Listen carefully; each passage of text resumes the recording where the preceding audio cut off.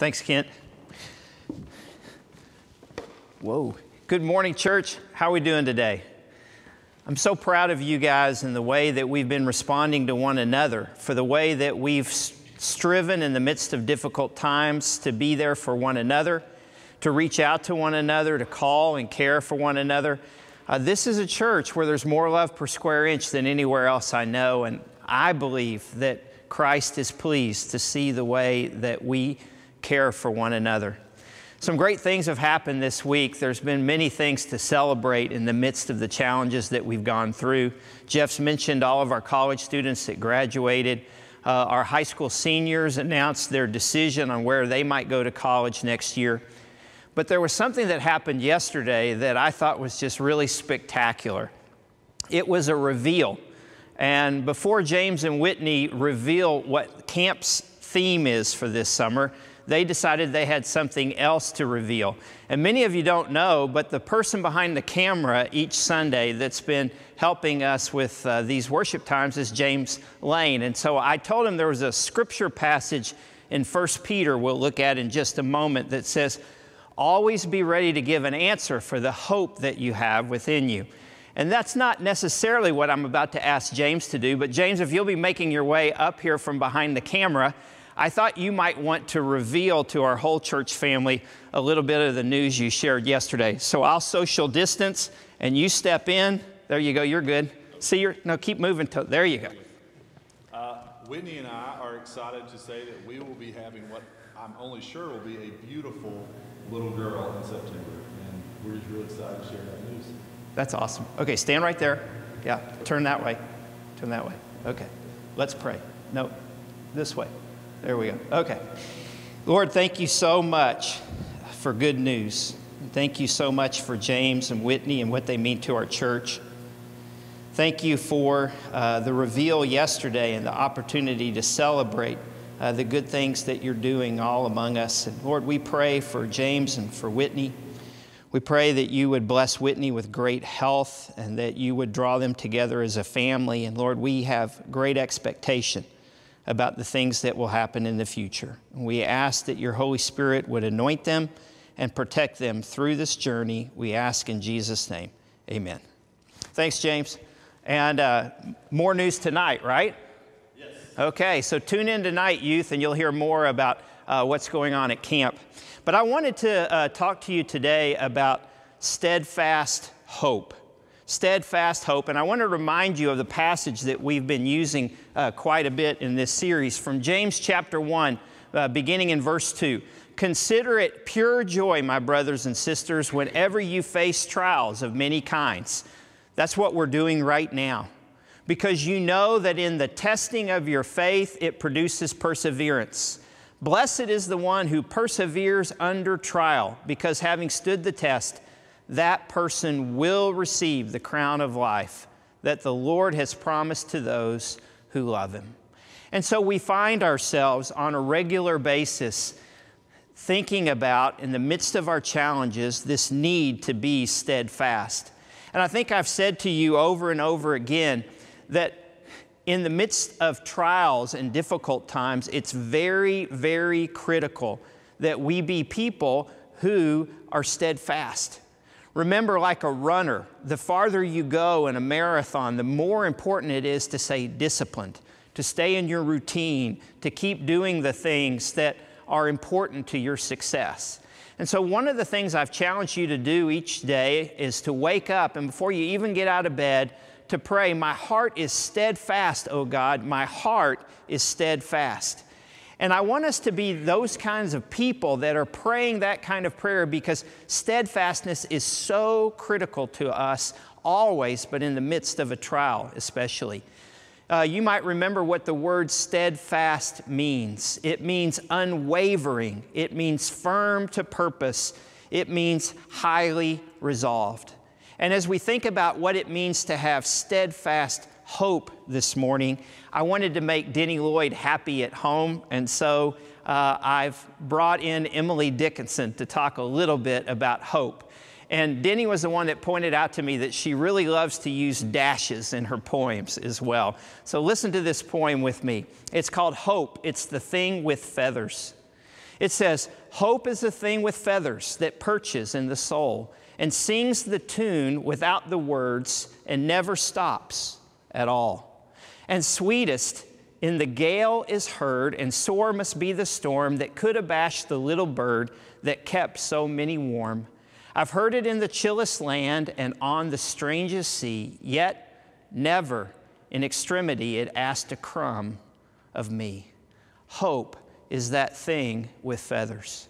And what's interesting is long before we find Emily Dickinson talking about hope as something with feathers, we can think back to the great prophet Isaiah, the prophet of the exile, the one who watched as Israel was taken into captivity, dealt with the destruction of Jerusalem and the crumbling of the temple. And you might remember in Isaiah chapter 40 that he has something to say about hope as well. He says, even youths grow weary and grow tired, but those who hope in the Lord will renew their strength. They will soar on wings like eagles. They'll run and not grow weary. They'll walk and they won't grow faint. There's something important for us to understand steadfastness and hope. And it's what allows us to soar above our circumstances. It allows us to see things from a greater perspective, from the perspective of eternity and from the viewpoint of God. Because that's what wisdom is seeing things the way God sees them and responding accordingly. So the challenge for us is to ask, how can we have hope in the midst of our own hopeless situation? And let's be honest, our situation is hopeless without God. And so our hope is not in ourselves. You see, that's the challenge that our culture is going through right now. Some are thinking we can put our hope in our president, our hope in our governor, our hope in the CDC, our hope in the WHO, our hope in the economic recovery, our hope in the CARES Act, our hope. And none of these will provide us with true hope. What we discover as followers of God is that the only hope that we really have is the hope in the promises and the trustworthiness of God. I want us to think about what it is and the great benefit that we have to live on the other side of the resurrection of our Lord Jesus Christ. But for just a moment, I want you to venture back to the other side of the story of Jesus, before Jesus, the story of the Old Testament. And I want to remind you that in the midst of Israel was Jerusalem and a temple. And this temple had a holy place, and if you were allowed to go inside the temple, inside the holy place, it would look something like this. You'd see a part to the right where priests would work, and they would worship, and they would offer incense and things like that. But only once a year, the high priest was allowed to go to the far left part of the temple. That was called the Holy of Holies. And you can see that there was a great curtain. And he would, one day a year, Yom Kippur, he would go behind the curtain and he would offer the blood of a bull. And as he would offer the blood of the bull, he would pray that God would excuse the sins of his people. That God would take their sins and push them forward another year. But he had to think, how in the world could the blood of a bull actually suffice for the sin of himself and for the sin of a whole people? And what he knew is that the only hope he had was in the promises of God. That because God said he would do this, he would then indeed do it. And so the hope was that God would push forward what could not be dealt with any other way. And so what we celebrate when we think about Easter and we think about the great earthquake that happened while Jesus was on the cross is that the curtain was torn in two. The curtain that separated the Holy of Holies from the rest of the temple was torn asunder from top to bottom. It was as if God was saying, okay, because of Jesus, what you've known was only pushing things forward for another year. Now the way has been opened for us to be in relationship again, to be in community again. And I want us to think about that, and I want us to think about it in this way. Hope is realizing that God provides a way when there is no way. Can you say that with me wherever you are today? God provides a way when there is no way. Think about God in that way. That's what our hope is saying. It's saying that even when we can't see a way, God provides a way when there is no way. Let's pray, and I'll run you through a few thoughts about hope and what it looks like to have steadfast hope. Heavenly Father, we pray that you might give us a steadfastness, an unwavering confidence in you, no matter what. And we ask that you would remind us that you have promised a way when there is no way. So our only hope is in you. And we ask that we might live with confidence, knowing that you will provide a way when we can't see one. We pray this in the powerful name of Jesus, our ever-living Savior, teacher, Lord, and friend. Amen. Let's think about hope together for just a moment. First thing I want you to notice about hope is that the Greek word for hope is the word elpis. And what that word means is to anticipate with expectation or confidence. So we're steadfast, we're unwavering, but we're unwavering as we look into the future with confidence, with expectation, with great anticipation that God is going to do something in the future that we can't see. And so I want us to realize that last week when we talked about steadfast faith, one of the things that we used to define faith was Hebrews chapter 11, verse 1. Notice what it says in the white box on the side. It says, faith is being sure of what we hope for and certain about what we do not see. So faith is having a sure and certain hope in what's about to take place, that God will find a way when there is no way. God is our sure and certain hope in the midst of whatever is challenging us today. And so I want us to think about hope, and I want to remind you of some things I've told you a couple of years ago. First of all, I want you to remember that hope is our attitude. Every day we wake up, and I hope you're saying, my heart is steadfast, oh God, my heart is steadfast. But when we get out of bed, we're walking a tightrope between hope and despair, between choosing to go one direction and choosing to go another.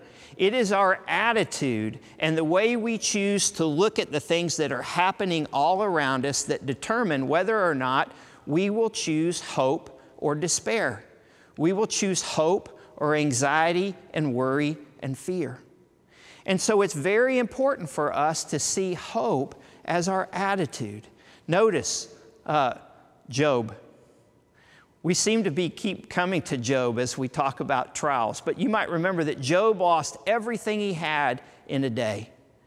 And in the midst of that, he was walking that tightrope, despair or hope. And then he had these friends that weren't very good friends at all. Do you remember what his friends told him? Curse God and die. Just give up. Your situation is hopeless. And you might remember what Job said. He said, though he slay me, I will hope in him, and I will argue my ways to his face. Job was saying, I don't know where else to turn. I have nowhere else to go but to put my hope in God, even in the midst of these challenges. 2 weeks ago, when I was talking to you about steadfastness, I reminded you of Jeremiah.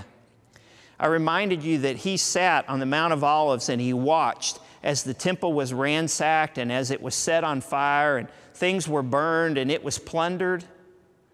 And he said, "This one thing I bring to mind, and because of it, I have hope.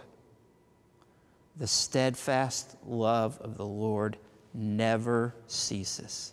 His mercies never come to an end. They're new every morning." He's faithful. And so what we discover is that every day we wake up and we decide about our attitude. Will we have hope or will we have despair? Will we find God in our present and see Him in our future, or will we despair instead?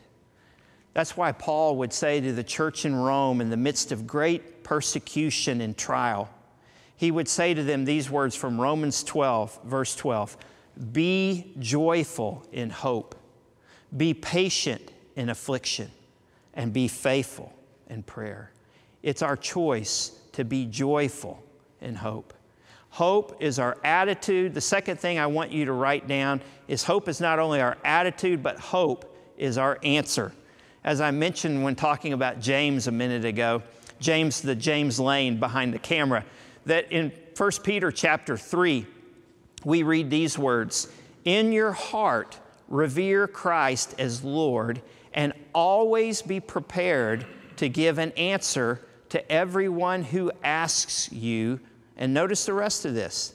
He doesn't say always be ready to give an answer for the nature of the Trinity or the doctrine of the two natures of Christ or some other complicated theological teaching.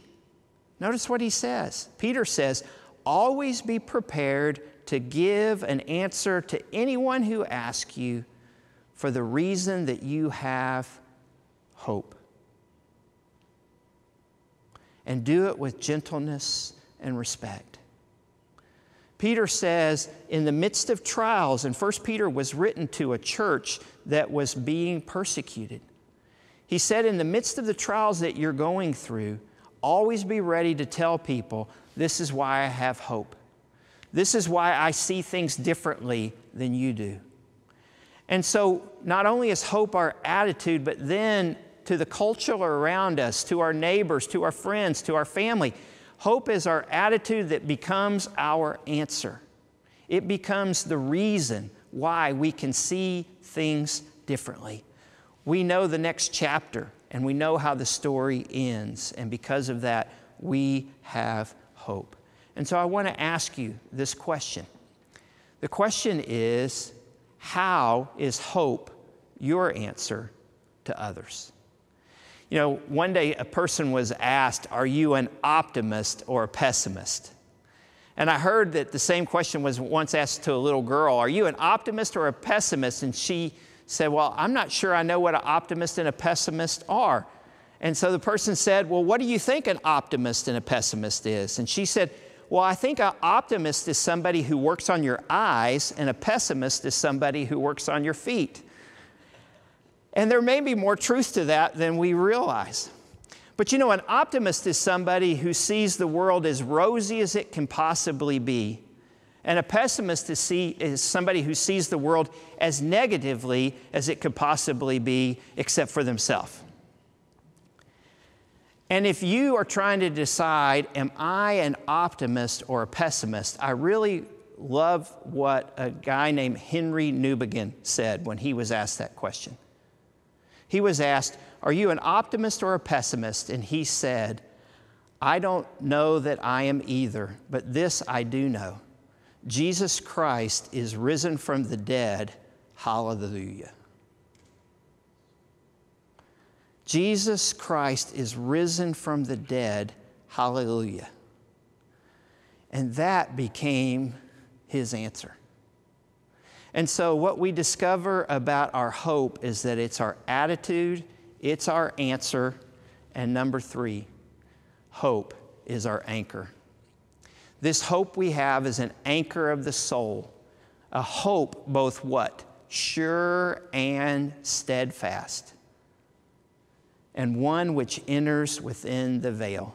let's understand that text within its greater context. Look with me in Hebrews chapter 6, beginning in verse 18.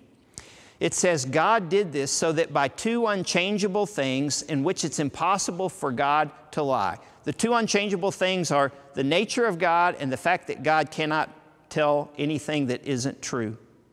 Because of those two things, we who have fled to take hold of hope that's been set before us must be greatly encouraged. Of all the people on the earth, we should have hope because our confidence is in a God who cannot tell a lie and doesn't change. And because of this, verse 19, we have this hope as an anchor that holds us in place in our souls, firm and secure. It enters the inner sanctuary behind the curtain. Do you remember how the high priest once a year would go behind the curtain and he would sprinkle blood, but he knew he wasn't in any way certain that the blood of a bull or a goat could substitute for the sins of mankind? And so his hope was in the promise of God that God would do what he said. And in Jesus we see God has done what he said.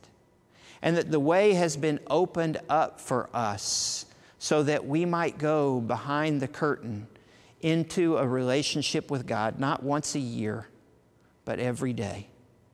And we can have this hope of living in relationship with God now, and into the future because of the sure and certain hope we have. In thinking about this passage this week, I wondered what it was like the day the earthquake came. Can you picture yourself? You're a priest in the temple of God, and Jesus is crucified just less than a mile away. And as Jerusalem shakes, the curtain is torn in two. And I wondered, would you dare go inside? Would you dare to set foot beyond the curtain in that place where only the high priest was allowed to go, and once a year carrying the blood of a bull with him? Would you dare to walk through there? The writer of Hebrews says, oh, you can. You can because your hope is anchored there. Jesus made the way for you to be right with God and for God to say, I'm right with you. And if anything can't give us hope, that should. You're right with God because of Jesus. And in that, we have hope. And so we have this hope as our attitude. We have it as our answer. We have it as our anchor. And so this morning, I challenge you to wear hope as your helmet. Notice what it says in 1 Thessalonians. But since we belong to the day, let us be self-controlled, putting on faith and love as the breastplate and the hope of salvation as a helmet. And so we put on hope as a helmet. And what does a helmet do? It protects our mind. It keeps our attitude right. It protects our mouth. It allows our answers to be true. It gives us a perspective. And so we can see that we have steadfastness and confidence. Hope. It's our answer. It's our attitude. It's our anchor. It's the assurance of our salvation. And so, brothers and sisters, no matter what's going on, Paul says this: don't be uninformed about those who fall asleep, and don't grieve like the rest of mankind that doesn't have hope. For what we believe is this, that Jesus died and that he rose, and that we believe he will bring with him all those who have fallen asleep. Jesus has risen from the dead. Hallelujah. And so as we live in these in-between times, and we live with hope and we look forward with hope, Paul tells us that in the midst of our hope, God does something amazing for us. Look what he says in Romans chapter 5. We boast in the hope of the glory of God. Not only so, but we also glory in our suffering, because we know that suffering produces perseverance, and perseverance character, and character produces hope. Now look with me in verse 5, and if you don't mind, just read it with me. Look what it says. And hope does not disappoint, because God's love has been poured out into our hearts through the Holy Spirit, who has been given to us. The reason that your hope is such an attitude, is such an answer, is such an anchor, is because God has taken His love, and through the Holy Spirit, He has poured it into you so that you know, in the midst of whatever you're going through today, that God loves me. And with God's sure and certain hope that He will keep His promises because His nature never changes, and with the love of God poured into our heart, we look forward with hope, believing and knowing that we can be joyful in hope. We can be patient in affliction. We can be faithful in prayer. And we can wear this helmet as our attitude, our answer, our anchor. And we can wear it with confidence that the sure and certain hope of God is ours. Let us pray. Lord, we pray that you would give us a steadfast hope, a sure and certain faith that you will keep your promises. Lord, we thank you that the way's been made open for us.